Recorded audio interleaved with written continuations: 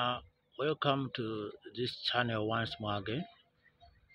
My name is Jackson, and I'm a targeted individual for the past 20 years.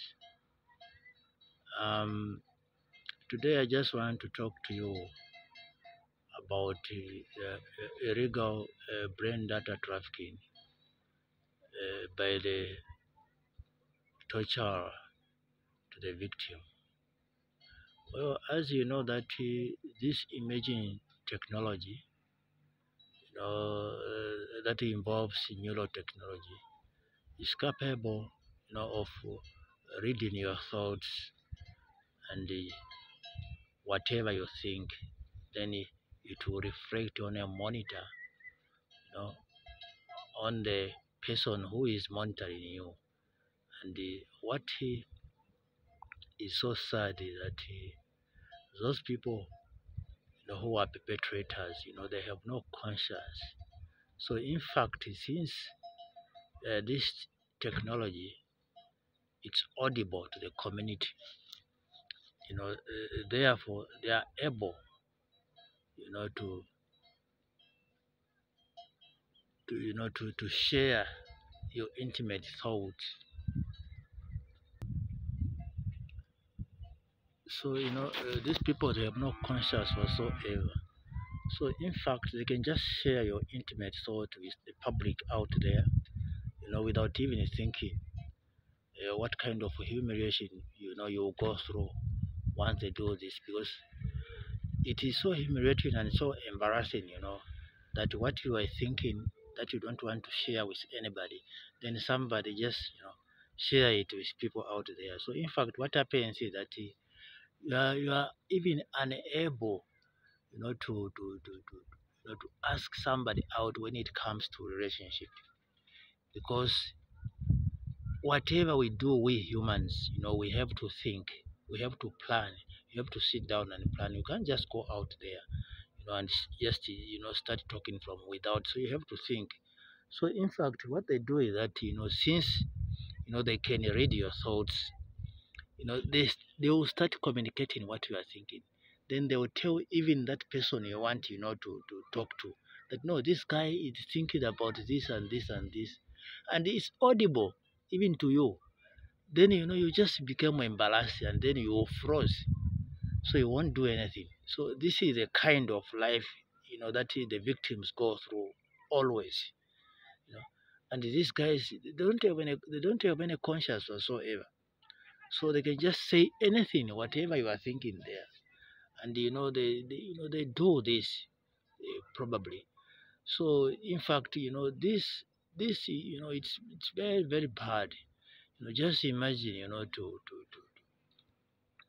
to hack somebody's brain, and then you read your thoughts, and then they share these thoughts in the community. This guy is thinking about this and this and this, and whatever they are monitoring me, whatever reason they are monitoring me for, these people have got no right, to share stuff like that.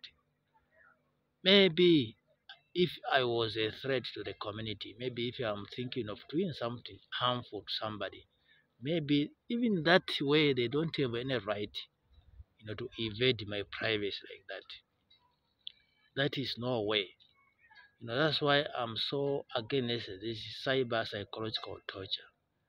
You see, uh, it's very difficult because whenever you even start thinking, or you want to think, it's more like you are blackmailed, because you know that whatever I'm going to think, this thing, whatever I'm thinking, will be shared with somebody, and in the community there.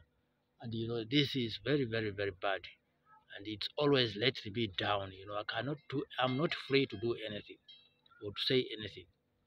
Just imagine, for a human, as you know that in Namibia, democracy. As for me, I grew up in democracy, because when we got independent, I was 14 years old, which means the first election in 1989, I didn't vote because I was a minor.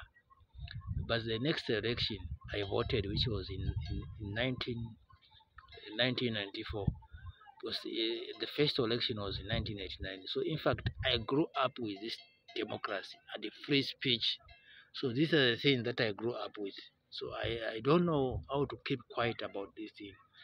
But when it comes, to a human right, because everybody have got the right to free speech and they have got the right, to their personal opinion. So as for that, me, I don't have the right to my own personal opinion, because whatever I talk in privacy, even what I discuss with my friends and so on, they go there and they broadcast it in public. Understand? So I don't even understand what is the meaning of this. Even something that is not harmful to anybody, that maybe they are protecting, the community. They are not even allowed to do this, but they are doing it. And and the community is allowing them, because they are manipulating everybody into thinking that maybe I deserve what is going on with me. No, this is the lie. You know, please, if you are watching this video, I want you, to say no to cyber psychological torture. It's not allowed. It's illegal. Cyber psychological torture, which is dubbed no touch torture, is just the same with physical torture. This is what they've been doing on me for 21 years, for the past 21 years, you know, and I'm suffering in front of people. As for now, I think I've said a lot.